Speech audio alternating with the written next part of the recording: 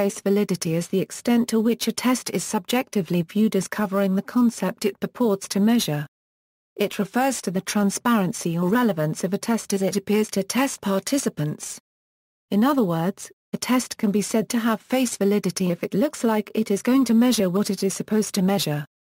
For instance, if a test is prepared to measure whether students can perform multiplication, and the people to whom it is shown all agree that it looks like a good test of multiplication ability, this demonstrates face validity of the test. Face validity is often contrasted with content validity and construct validity.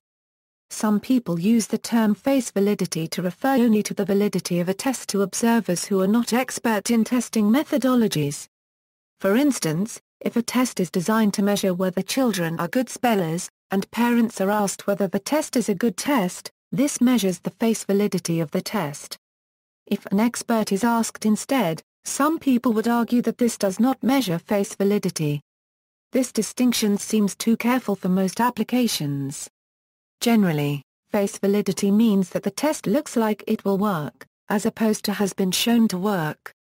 Simulation. In simulation, the first goal of the system designer is to construct a system which can support a task to be accomplished, and to record the learner's task performance for any particular trial.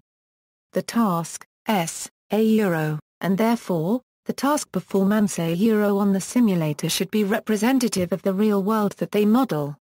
Face validity is a subjective measure of the extent to which this selection appears reasonable on the face of it, that is, subjectively to an expert after only a superficial examination of the content.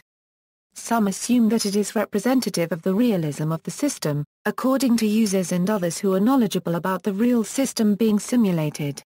Those would say that if these experts feel the model is adequate, then it has face validity. However, in fact face validity refers to the test, not the system. See also, prima facie. References. Schultz and Schultz, Duane. Psychology and Work Today. New York, Prentice Hall pages 84.